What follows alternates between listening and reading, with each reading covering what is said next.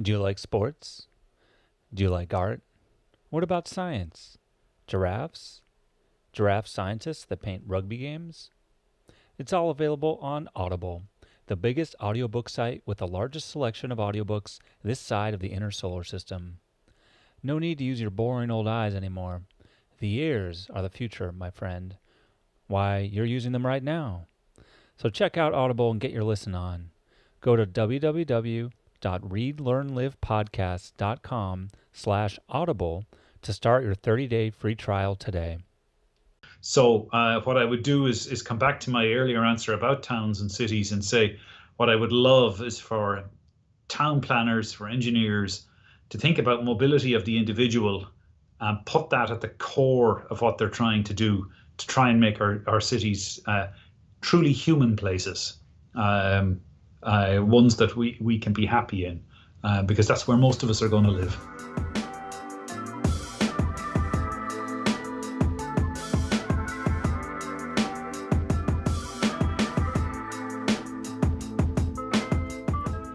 Hello and welcome to Read, Learn, Live, the podcast about improving yourself through literature. I'm your acclaimed host, John Monaster, and I'd like to welcome you to episode 77, where we're only 1/7 away from winning it all. As always, if you have ideas for books you'd like to see featured or of authors you want to put me in touch with, you can reach me at jon@readlearnlivepodcast.com. Today, I'm delighted to have the opportunity to speak with author Shane O'Mara about his book, In Praise of Walking, a New Scientific Exploration. Shane O'Mara is the principal investigator in the Trinity College Institute of Neuroscience, where his research explores the brain systems supporting learning, memory, and cognition, and the brain systems affected by stress and depression. He's published over 140 peer-reviewed papers. He is a graduate of the National University of Ireland, Galway, and the University of Oxford. He was elected both as a Fellow of the Association for Psychological Science and member of the Royal Irish Academy. He loves to walk wherever and whenever he can, with walking in cities a firm favorite. He particularly wants to see urban design incorporate ease of walking and movement for all into our daily lives. I hope you enjoy our conversation as much as I did. Hello, everyone, and welcome to the Read, Learn, Live podcast. I am your host, John Monaster. Very excited to be joined today by author Shane O'Mara, author of In Praise of Walking, a New Scientific Exploration. Shane, welcome to the show. It's great to be with you, John. Thanks very much. Yeah, thanks so much for joining me. This book is extremely up my alley. I'm a huge walker, and I live in New York City and Brooklyn, a big walking city, and I am always out and about. I haven't owned a car. Despite growing up in Los Angeles, I have not owned a car in quite some time. Very proud of that. So, I love walking, and it was just really exciting to get an opportunity to learn a lot more about the science behind how we walk and why it's good for us and all that. So really excited to talk to you. So just to kind of kick things off, just talk about the book. What's the elevator pitch here? What is In Praise of Walking all about? Yeah, so walking is one of these things that those of us who are lucky enough to be mobile on our 2 feet never think about. Mm-hmm. And it's really, really important to how we humans have adapted to this world. And I make the case in the book that walking is really the thing that is so special for us because it allowed us to conquer the world. It freed our hands, it freed our minds. It allowed us to walk all over the world. We did this in the absence of mechanization, and it's overlooked. It's overlooked from how we engineer our societies all the way down to how we engineer our buildings, all of these kinds of things. So there's a really nice story to tell in terms of the science of walking, from how we walk as individuals all the way through to how we walk within societies and with others. And I wanted to tell that story. Yeah. Definitely there's that huge narrative arc there to work through. Let's just talk a little bit, on the creative side here before we hop into all that. So, I can tell you're really excited about that story just from how passionate you sounded there. I mean, so why did you decide that you wanted to write a book here? Why was the book the right way to tell this story for you? I don't think there was any other way to do it, is the honest truth. I think it's the kind of story that the population at large need to have a kind of a handle on, but it's also the kind of story the policymakers need to. And you could write academic papers on this, but they will just get buried in the literature. Right. What you really want to do is tell the story in a concise format that you walk around with in your back pocket. And there's nothing better for doing this than a book. It's our sort of most transformative technology in a way, and has had a profound effect on us. And this is why I chose a book. Yeah, makes sense. And this isn't your first one. You've written 2 others, and do you feel like this one was different at all, or what was the process you kind of put together for writing this book? Yeah, so I'll talk about the difference. Yeah, it's different for sure, compared to what I've written on previously. My process, though, is one that I've finally honed. Writing books is hard. There's just no 2 ways about it. Even bad books are hard to write. Books that are throwaway that you'll never look at again. Somebody sweated for hours to put those together. It's not an easy thing to do. So the kind of, for these books, what I tend to do is I work with a combination of blank pages, with a pen, with my laptop, and with a dictaphone. And somehow out of that mush, a book starts to appear. So typically what I will do is I'll take out some sheets of blank paper and I'll sketch out what I think the chapter titles should be, and then maybe what the topics should be. And I'll set those apart from each other. And you can kind of look at them and think, does that fit there? So you cut them up and you just move them around a bit. And sometimes you realize, oh, there's stuff there that just doesn't work. There's things that just won't fit. And you chuck that away. And eventually you end up with a set of titles for chapters and a kind of, as you've already said, a narrative arc that seems to work. And then you give it to somebody else and they'll say, oh, that's horrible. Right, then you have to go back and work on it again. And I've published many scientific papers, so I'm used to being abused by my peers for the lousy quality of everything that I write. So I take everybody's criticisms very, very seriously. There's always something to learn. Sure. And I've been very lucky with this book. I've had exceptional editors at the Bodley Head in the UK and with Norton in the US. And they've shaped or helped shape a book that I think works. So this was a most enjoyable book, though, I have to say. My first book was on a tough subject, close to my heart in terms of brain function and stress and depression and those kinds of things. And this book was just a joy to write because it's a lovely story told, which I'm telling about something that's intrinsic to us all. Yeah. That's got to be good when you can be that excited and passionate about something that you're working on, especially with something like a book that takes so long to work through. And like you said, there's so many, edits and rounds of revision and, people telling you to fix something they think is wrong. So and cutting it, the original manuscript, that book is about 70,000 words. The original manuscript that I turned in was 99,500 words. Ooh. And I was proud of every one of them. You then get the feedback and you get the cuts and you get the this, you get the that and all the rest of it. And it's shrunk and you kind of go, oh, that hurt. There's paragraphs I've really loved, but actually they don't work. So that's kind of hard, but that's okay. You just have to get used to the little pinches that these things bring with them. And, I know the book, but I'm not the expert on the kind of how it faces to the public. So you really have to take on board what it is that others are saying because they're in the game as well, and they know what they're doing.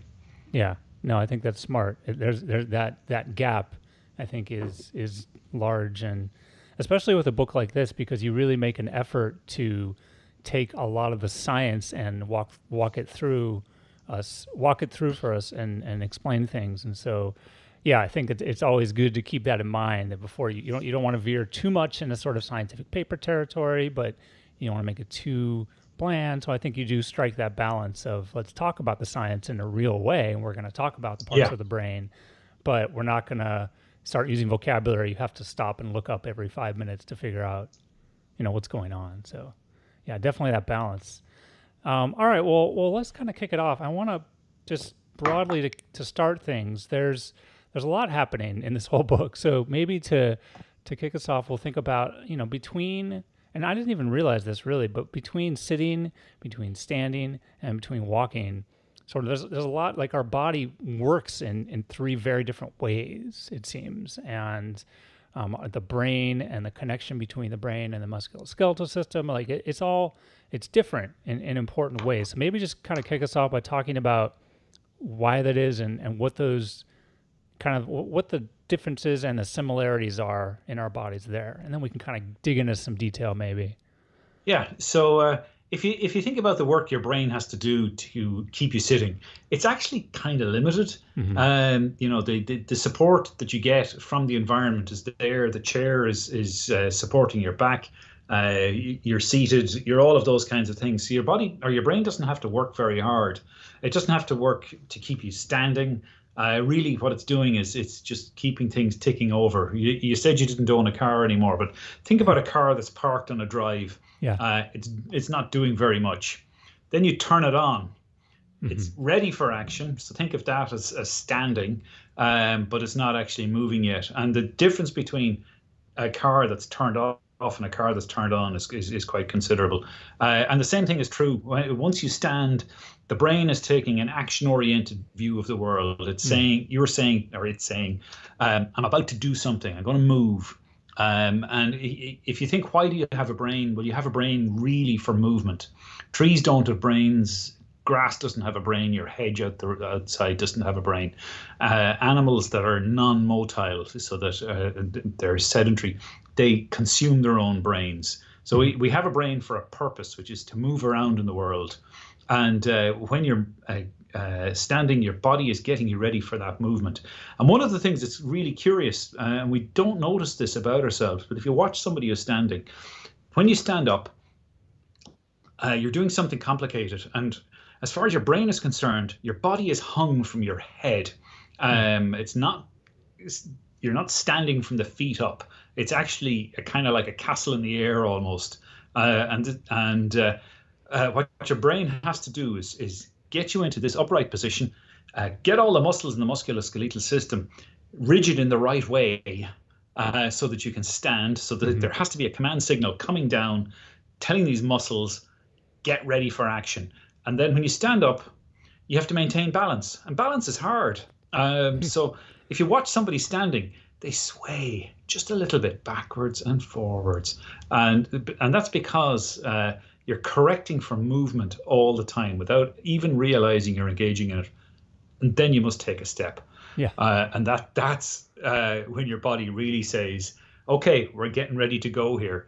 And your brain is designed really cleverly, or your body is designed really cleverly where walking is concerned, because you send the command signal to walk, and typically you don't think about it again, because your spinal cord, through these magic things called central pattern generators, just fires off the sequence of movement and takes feedback back from the surface that you're walking on. And you can talk, you can gesture, you can emote, you can eat, you can do all of those kinds of things while you're walking. And all you need to do is set the goal. Yeah. And then you have this kind of quiet monitoring going on. Where am I? Is the surface I'm walking on stable? Are the things moving around me bland and safe? Or is it a tiger coming to eat me? Yeah, yeah. No, I think that's a great way of separating it out. And it is kind of just magical to think through, like, especially as you were talking through all this, it's like, yeah, the act of walking is just something we all take for granted, those of us that can, and it's a very complicated thing, as you describe. And so what I found especially interesting, given that, is that sort of the common genetic origins, that the way in which we walk is shared with many other types of animals that move, that have been evolving for millions and millions of years. So there's sort of a common evolutionary basis for walking if you go back very far, even to fish, for example. So how does that all work? How is that even possible? Yeah, so we're land dwelling animals, and we have a land bias, unsurprisingly. We like solid surfaces to walk on. Yeah. Walking in the water is kind of hard for us, and the assumption that we make is clearly that walking evolved on land. And that's to take a very kind of narrow view of what has happened in the oceans. So if you go back, let's say 550 million years, and you look at something like the Burgess Shale in Canada, what you find there are creatures like millipedes that are very similar to the millipedes today, trilobites, the wonderfully named Hallucigenia, that all had legs. They didn't have fins. Now, there were many finned creatures, but there were lots and lots of legged creatures. So they walked around. And the question then is, what is the relationship between our form of walking as bipeds, two-legged walking creatures, or quadrupeds, four-legged walking creatures, and creatures that walk on the ocean floor? And we can test this now because genetic technology is astonishing.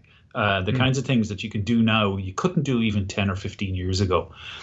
So now we know, for example, what parts of the genetic program control the differentiation of the muscles that allow you to walk, that cause articulation in your limbs, the hips, and all of those kinds of things.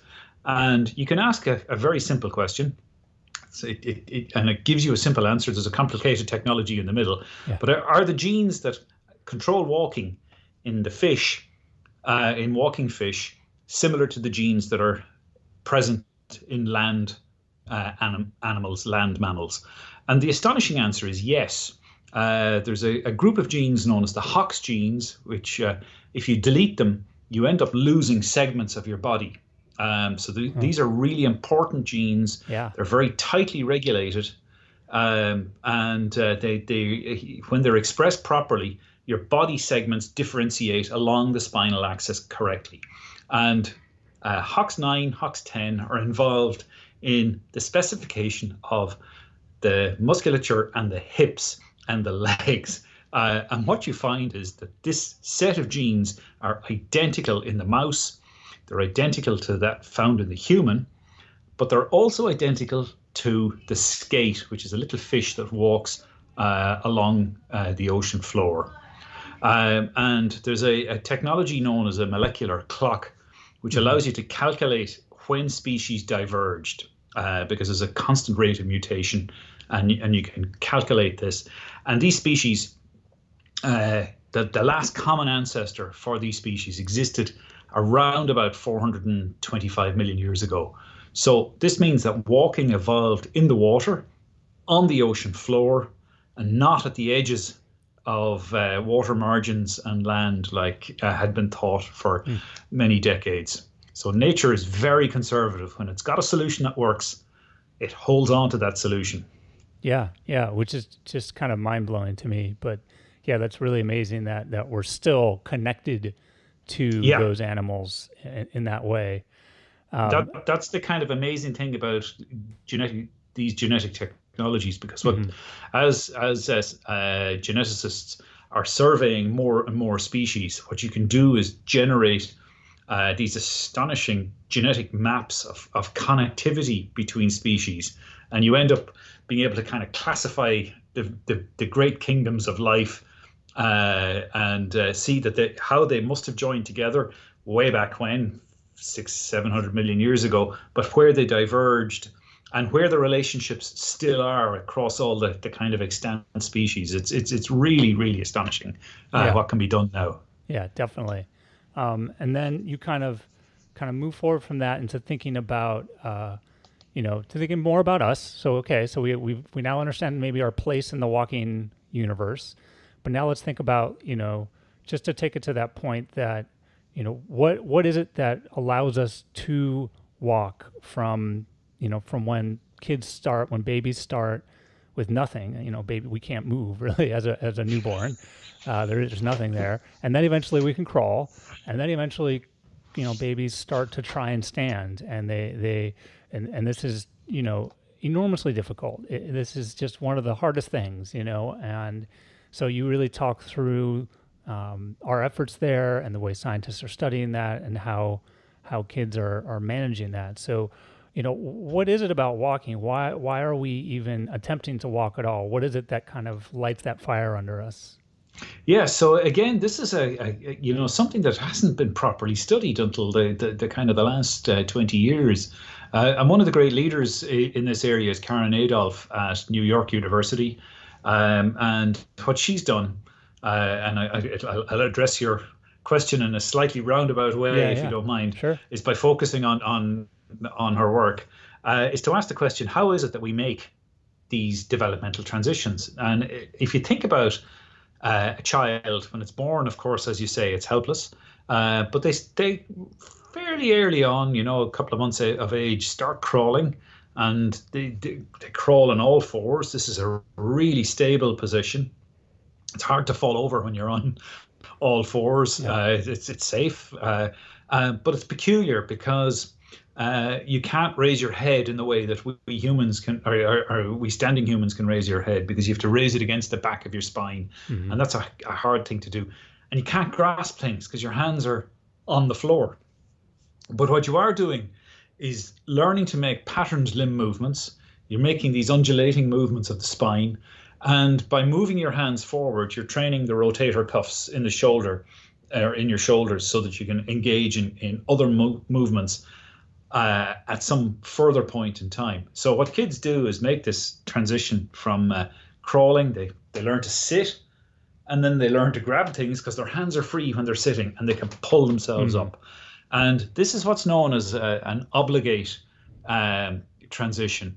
So to learn to speak, you have to be exposed to a language community. You'll be able to engage in kind of an impoverished form of communication without being exposed to speech. But to learn to walk, you don't need to be exposed to walkers. You just need to have a bit of space, and you will walk. Assuming that your development, you don't have any developmental issues. And then walking itself takes a tremendous amount of learning.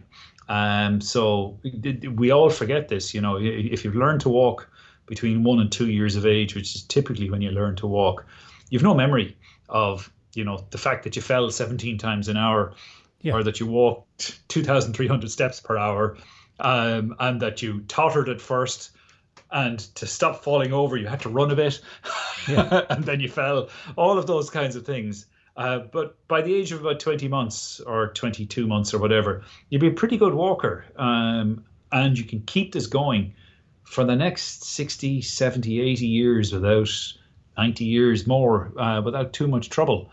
So the transformation is remarkable, and we're the only species. So just getting back to your earlier, the kind of the nub of your question, no other species occupies this niche. There are lots of quadrupeds out there.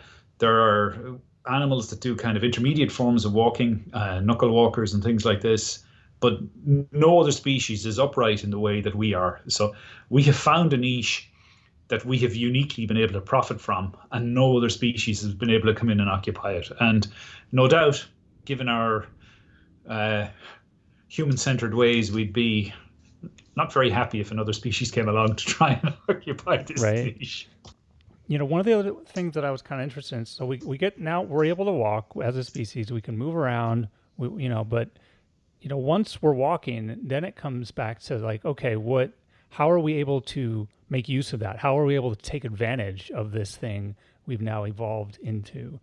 And one of the things that you focus on is the idea of sort of the GPS system GPS-like system that our brain uses, and you get into some of the science behind the different parts of the brain that are firing there. The example that I had thought of here was that blind and sighted people perform about equally at tests involving kind of walking through a space and returning along a path, which is sort of mind-blowing to me. So how is our brain constructing maps of our environment, and how are we able to successfully navigate so well? Yes, so this is again one of those questions that's kind of not obvious until you start to think about it, and then you think, whoa, this is actually a kind of a difficult thing to get hold of. And the original thinking goes back to a psychologist in Berkeley in the 1940s named Edward Tolman. And he was curious. There was a big debate in psychology, which is very arcane now, about the extent to which you had to be rewarded for learning or not, or could you engage in kind of latent learning. And Tolman constructed these mazes for rats to allow them to get rewards. And then he would systematically block off routes and ask how they could find their way to these rewards. And what you found is rats would just find their way really, really quickly. So he made the argument that actually what they're doing is not learning motor sequences. What they're doing is learning a layout.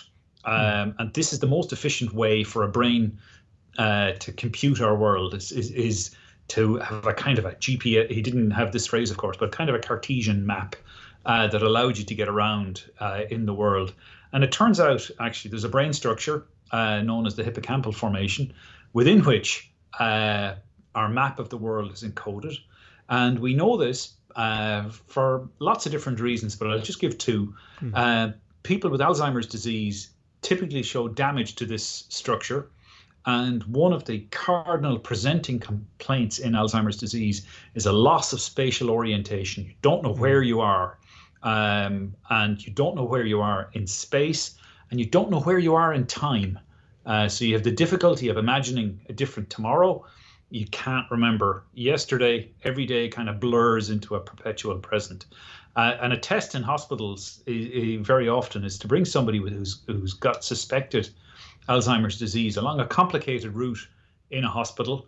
It's the TRAILS test, and they have to find their way back to the front door, or they have to find their way without guidance to the office that they were brought to deep in the bowels of the hospital. And very, very often, especially as the disease starts to progress, they just don't know where they are. They don't know how to do this.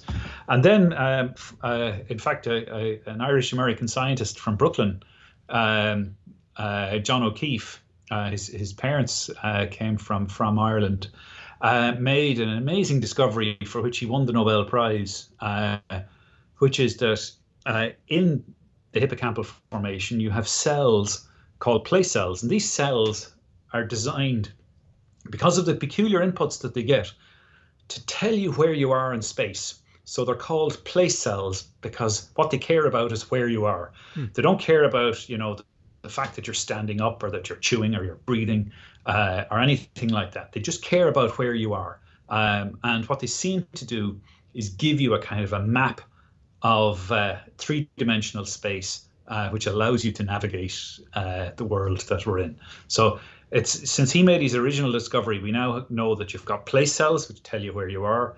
You've got head direction cells, which tell you your orientation in space. And you also have another set of cells called grid cells, which give you a metric for measuring at least short distances in space.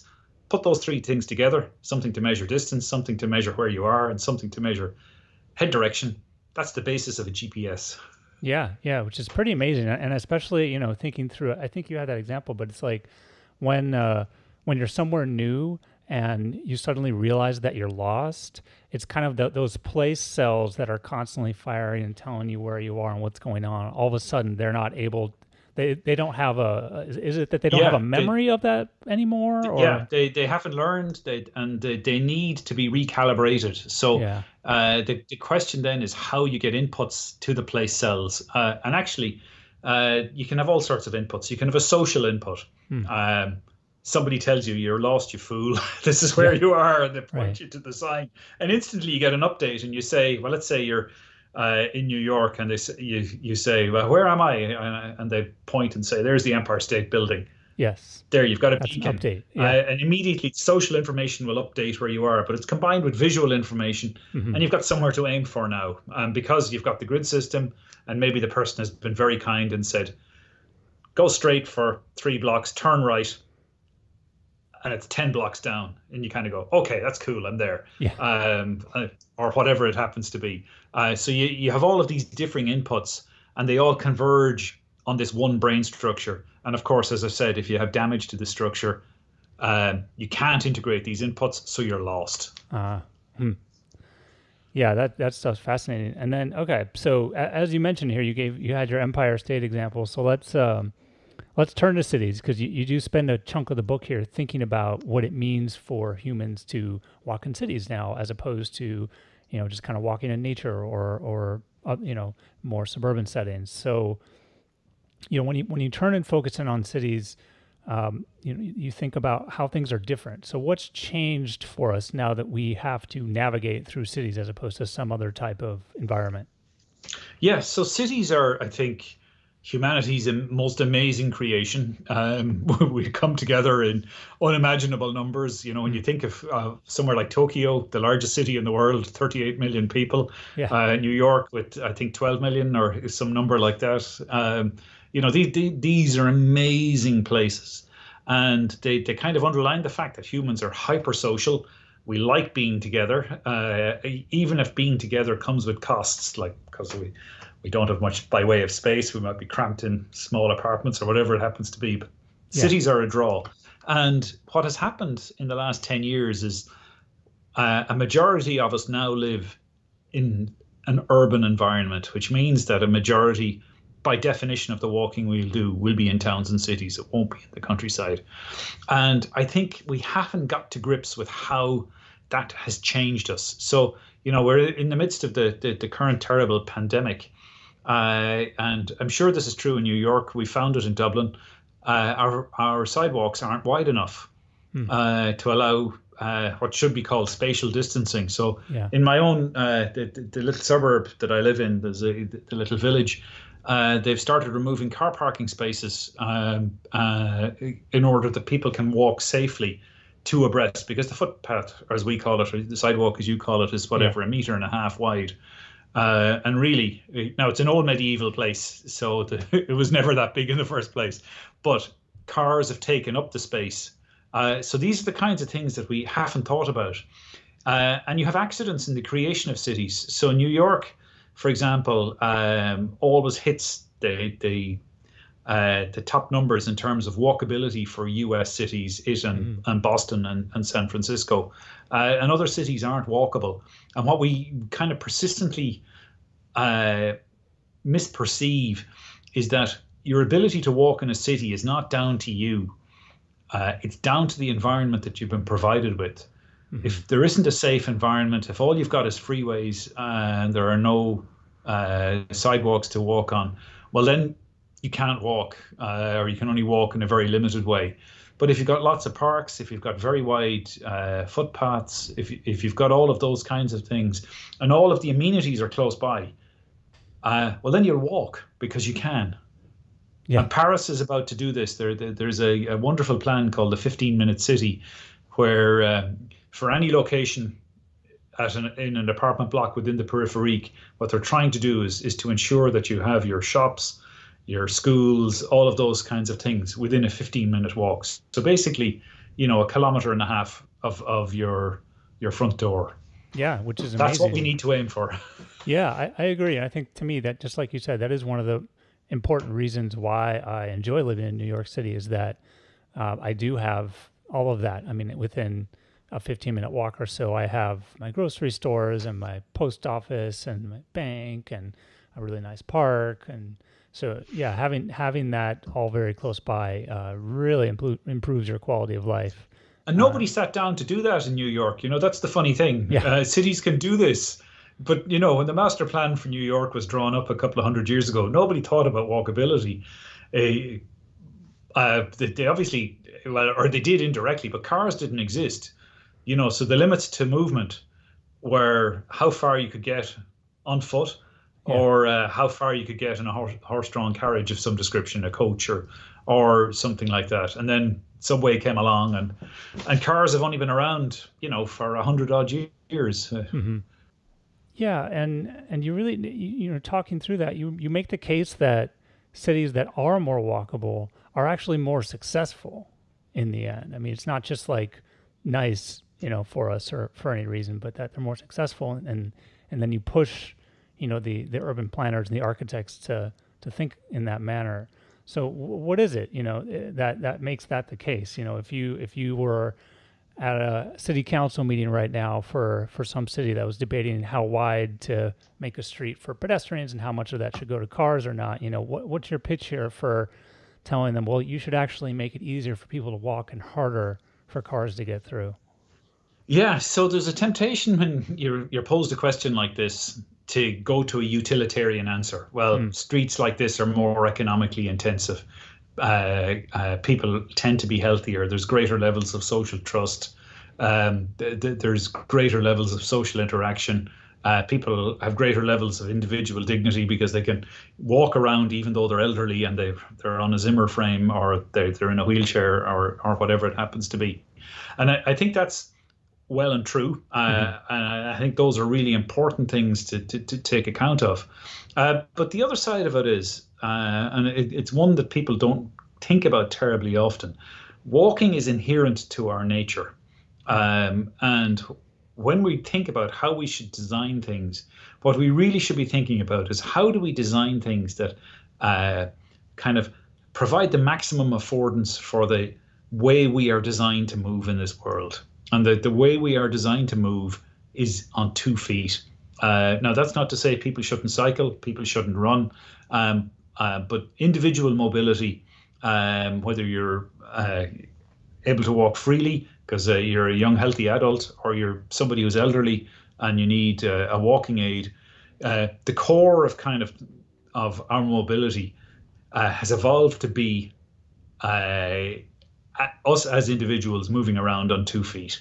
And if we start with a vision that says mobility of the individual, either those of us who are, as I said, lucky enough to walk, but those also who have prosthetic limbs, those who've got crutches, those who are in wheelchairs, if we start with that vision in mind, we will end up with a much better city, a much more beautiful city, and a much happier, healthier place than if we start thinking about, well, we've got these things, these boxes on 4 wheels, and we need to give them priority, despite the fact that we know they're poisoning us and they're doing all sorts of other things to us.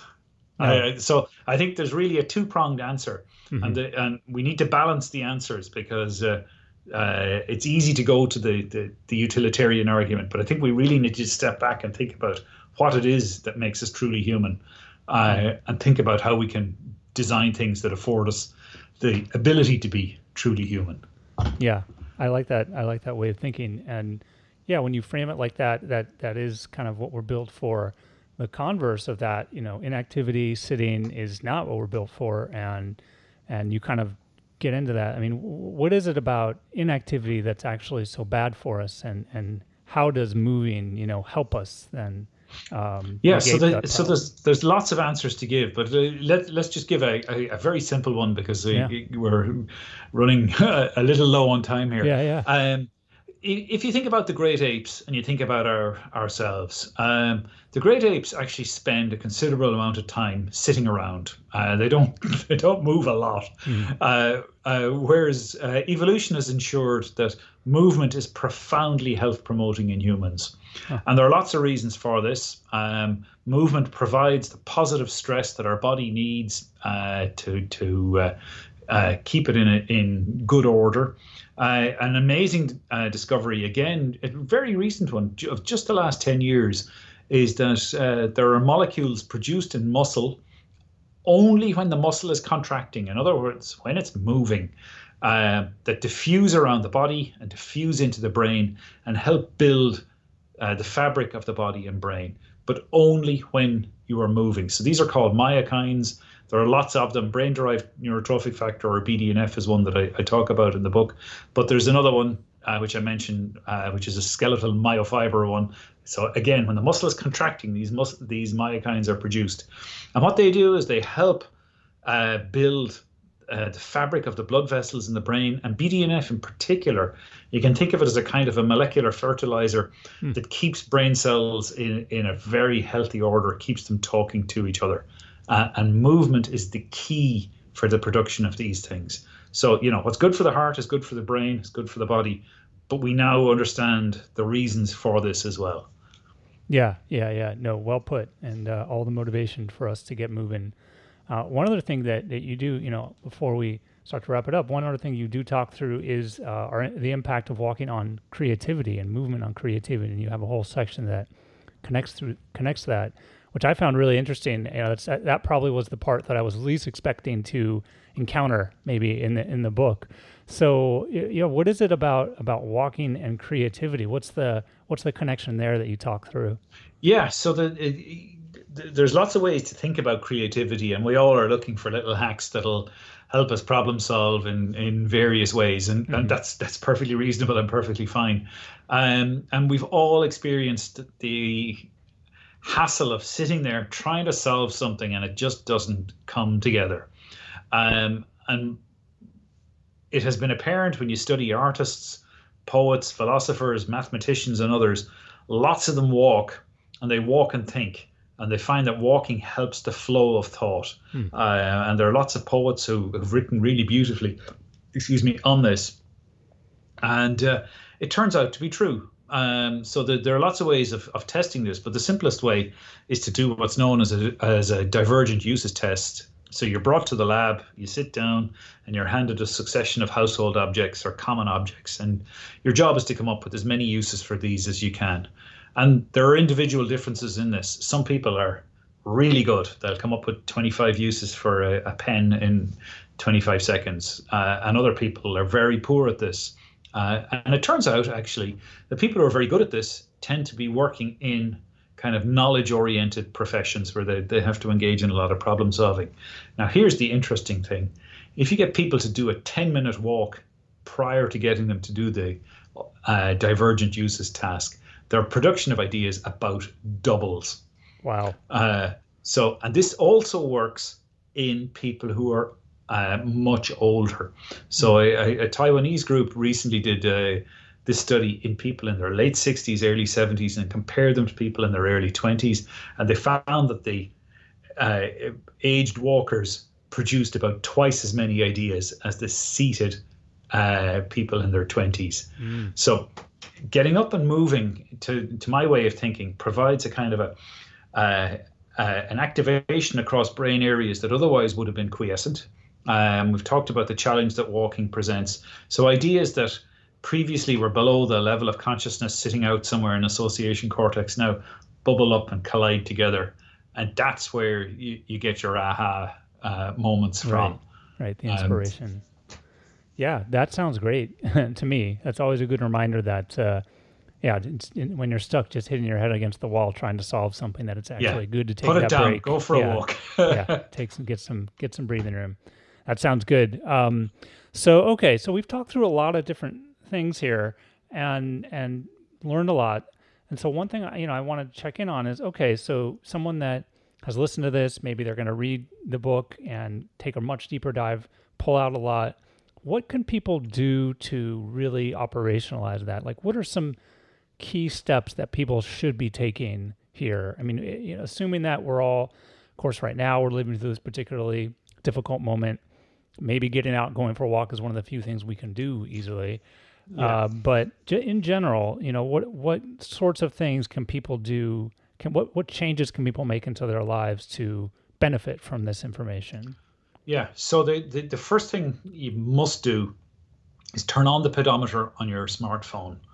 If you haven't that on, then you've already lost. We've been given this wonderful gift of these devices, which can track, without us thinking about it, our walking steps. And what we know is that the average adult in a Western society doesn't walk very much, typically 5,000 steps a day, which isn't a lot at all.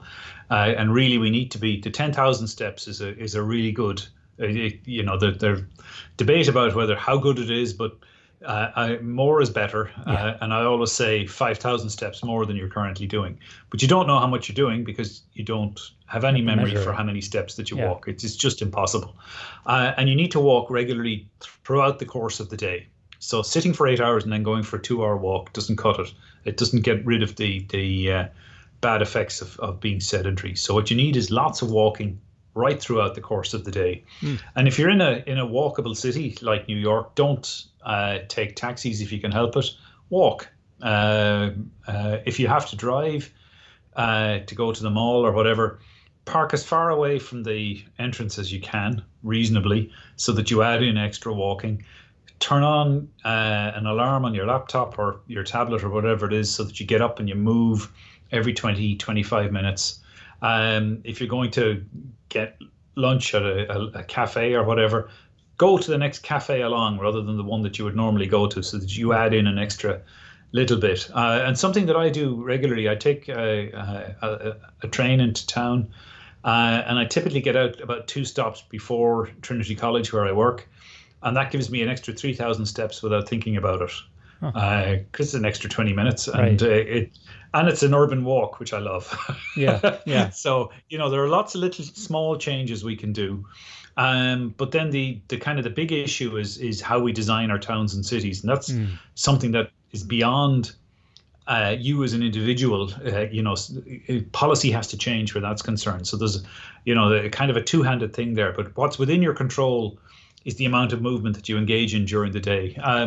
I took a call, just to give you a for instance, last week, and I always take my phone call standing walking. So this call was an hour and a quarter long, and I did 4,500 steps in that hour and a quarter, just pacing. Yeah. And you can do that rather than being seated.